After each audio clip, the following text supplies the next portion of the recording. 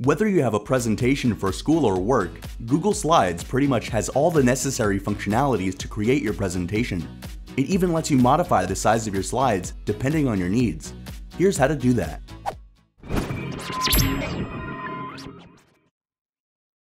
In your browser, open the Google Slide presentation that you'd like to edit. Then from the top options, click on File and select Page Setup from the drop-down menu. From the Page Setup dialog, you'll be able to select the size of your slides. You can select the preloaded sizes or create a custom one.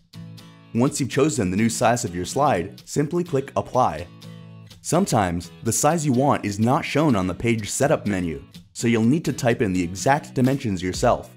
Make sure that you know the exact dimensions that you want up to the unit.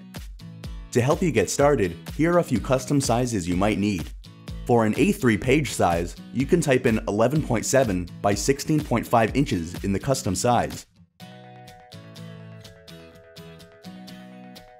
If you want an A4 page, then you can put 8.3 by 11.7 inches as your dimensions. Now you can modify your presentation slides according to the size you need.